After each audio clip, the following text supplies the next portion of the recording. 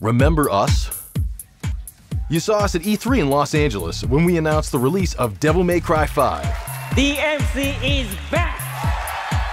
Then we did a deeper dive into what this game is all about at Gamescom in Germany. The Devil Breakers are the new system for Nero, and there's all kinds of different moves that you could do with the Devil Breakers that you couldn't do before in Devil May Cry 4. And now, we want to bring you to our backyard in Osaka, Japan, where we plan to show you some features that the public has heard about, but never seen. We're also going to get inside the mind of the brilliant man behind the game, Itsuno-san. Since coming to Capcom in 1994, he's been the driving force behind some of our most beloved series. Games like Street Fighter Alpha, Star Gladiator, Rival Schools. And Itsuno is known for applying that fighting game knowledge to the action-adventure genre, with games like Dragon's Dogma and, of course, Devil May Cry. But first, we're hanging out in Osaka. It's known as a city that's highly supportive of the arts, so it's no surprise that Capcom's Osaka-based headquarters is like a magnet, attracting a talent pool of highly creative people. Speaking of creative, we're meeting some colleagues from Capcom at a local izakaya. Itsuno-san likes to encourage colleagues to exchange ideas and think outside the box.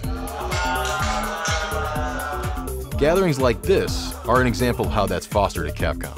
And Devil May Cry 5 is evidence that his approach is working, which is why I can't wait to showcase some features that the public hasn't seen yet. When you enter the Capcom studios, it's obvious that it's all about gaming here. On this bustling floor, Itsuno-san works alongside his colleagues. And sometimes, he games with us. For gamers who aren't familiar with the Devil May Cry series, the name of the game is Style.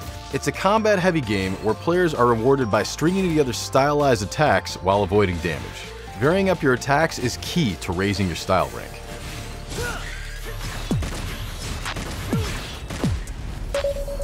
Itsuno-san, as we discuss Devil May Cry, Itsuno-san lets me know that his priority is to create action-adventure games that are tighter, more challenging, more hardcore.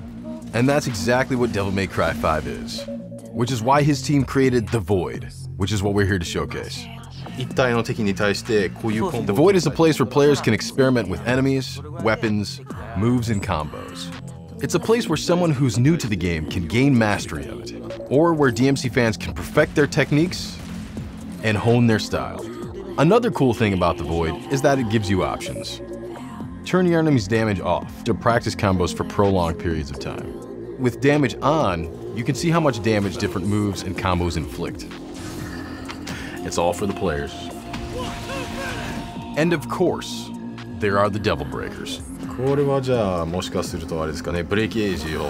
Itsuno shows me the unlimited Devil Breakers option, allowing you to practice without losing your Devil Breaker.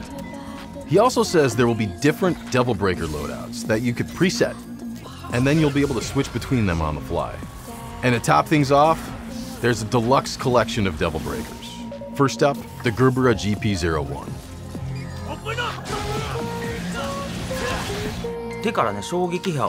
If you're already familiar with the game, you know the standard Gerbera uses shockwaves to repel projectiles and send the enemy flying. The Gerbera GP01 takes away the ability to repel projectiles, but it adds movement options. You can make Nero shoot up into the air, or if he's already in the air, he'll shoot down to the ground. Next, the Pasta Breaker. Why pasta? Itsuno-san was thinking, what if Nico, that's her, was just cobbling something together with stuff she had lying around. She saw this fork, she's thinking, he needs to eat, and so the Pasta Breaker was born. And even though it's not much of a fighting tool, this is the only Devil Breaker that allows you to cycle your remaining Devil Breakers. So it could be of help strategically. For the next one, Itsuno-san takes us out of the Void and into gameplay. Meet Sweet Surrender. It's the only Devil Breaker that has the ability to heal. You can see it healing while in battle. If you pull off a break gauge move, you can recover 3 bars of health instantaneously, while surrendering Sweet Surrender. And now, Itsuno-san takes us back to the Void for the Mega Buster.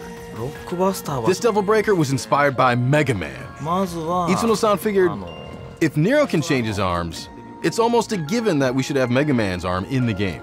ロックマンと Itsuno-san shows us how Nero's poses and animations change when he has the Mega Buster equipped as a kind of nod to Mega Man. The way he jumps, the way he runs, even his evade turns into Mega Man's slide.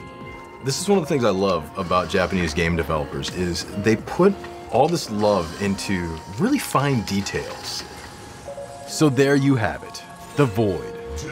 A place where you can experiment, practice your combos, learn the enemy patterns, and hone your skills to take on Itsuno-san's challenge of tackling his idea of a seriously hardcore game.